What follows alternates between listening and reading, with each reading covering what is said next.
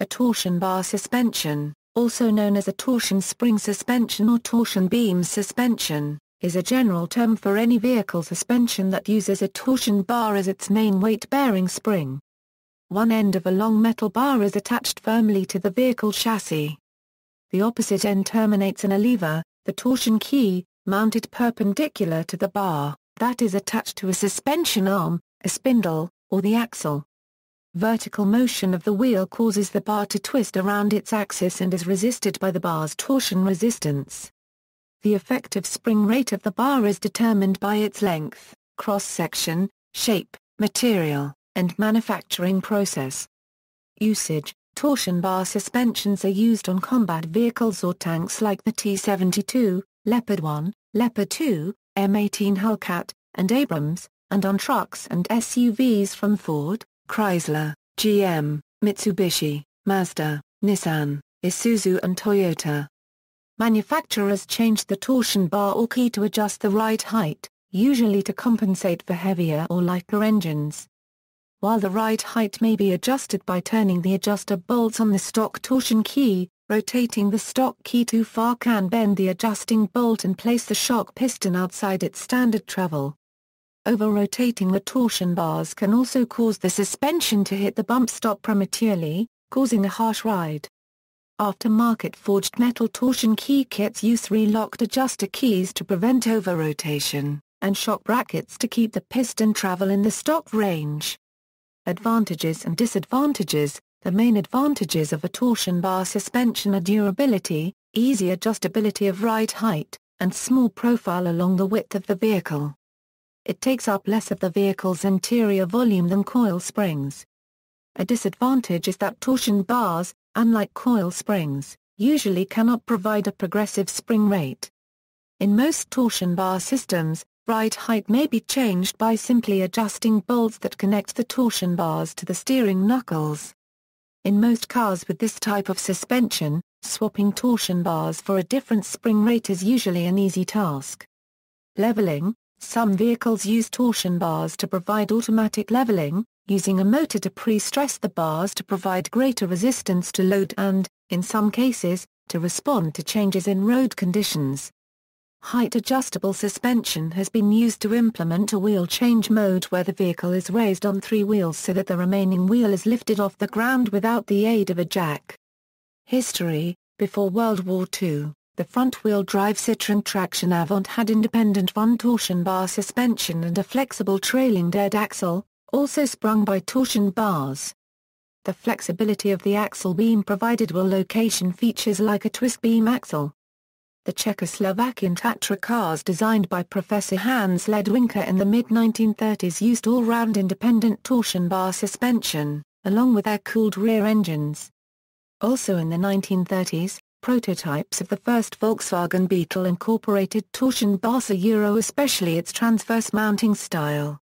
Ledwinka's concept had been copied by Ferdinand Porsche, whose successors later had to acknowledge the influence of Ledwinka's sophisticated Tatra models on the Porsche-designed KDF wagon of 1938, a post-war lawsuit resulting in a decimeter $3 million settlement paid by Volkswagen to Ringo for Tatra in 1961. The system was applied to many new combat vehicle designs during the Second World War. It was used extensively in European cars Renault, Citroën and Volkswagen, as well as by Packard in the 1950s. The Packard used torsion bars at both front and rear, and interconnected the front and rear systems to improve ride quality. The then revolutionary Jaguar E-Type introduced in 1961 had a unique torsion bar front suspension and an independent coil spring rear suspension using 4 shock absorbers with concentric springs. An early application of a torsion bar in an American car was by Hudson Motor Car Company of Detroit, who had introduced the innovative front axle flex suspension in 1934 Hudson and terraplane cars and realized for 1935 that a transverse torsion bar linked to the rear axle was needed as an anti-roll bar to stabilize the cars. The single torsion bar was mounted through the frame sides behind the rear axle and then attached by arms and links to the front side of the spring U-bolt plates. Axle flex was discontinued for the 1936 model year. The most famous American passenger car application was the Chrysler system used beginning with the 1957 model year, although Chrysler's torsion air suspension was only for the front. The same basic system was maintained until the 1981 introduction of the K-car. A re-engineered torsion bar suspension, introduced with the 1976 Dodge Aspen, introduced transverse-mounted torsion bars until production ended in 1989. Some generations of the Dodge Dakota and Durango did use torsion bars on the front suspension. General Motors first used torsion bars on their light-duty pickup trucks in 1960 until it was phased out in 1963, where traditional coil springs are used up front for their 2WD trucks. Its first use in a passenger car was in 1966, starting with the E-platform vehicles, four-wheel drive S10 pickups and Astro vans with optional all-wheel drive, and since 1988, full-size trucks and SUVs with four-wheel drive. Porsche used torsion bar suspension for their 911 series from 1963 until 1989 with the introduction of the 964.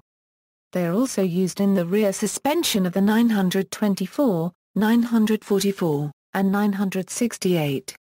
Variations: some front-wheel drive automobiles use a related type of torsion beam suspension, usually called a twist beam rear suspension, in which the rear wheels are carried on trailing arms connected by a laterally mounted torsion beam.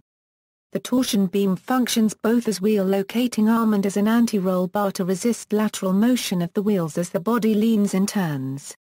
Its advantages are that it is inexpensive to manufacture and install, and engages a minimum amount of interior volume, leaving more space for the carriage of passengers, cargo, and other components.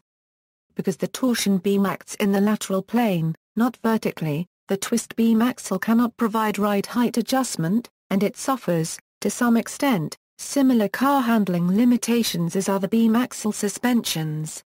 However, these limitations may not be apparent on the road, because of the trend towards firmer, more sporty suspension setups with more limited wheel travel. Twist beam rear suspensions were pioneered on the Volkswagen Golf in the early 1970s, and remain common on compact cars and minivans. The German World War II Panther tank had double torsion bars. Needing bars longer than the width of the tank to get the required spring rate and maximum elastic bend angle from available steel alloys, designer Professor Ernst Lew created a suspension that effectively folded the bars in half. For each wheel, one rod was attached to the suspension arm, while another was mounted to a nearby point on the frame. On the opposite side of the tank, the two rods were attached to each other and fitted into a pivot. Deflection of the suspension arm caused both halves of the double torsion bar to twist. Other uses: torsion bars were sometimes used instead of conventional coil valve springs in some older motorcycles, such as the Honda CB450, and also on the Panhard-Dinah 10 and Panhard-Dinah Z cars of the 1950s. They were also used in the door mechanism of the DeLorean DMC-12 automobile. References.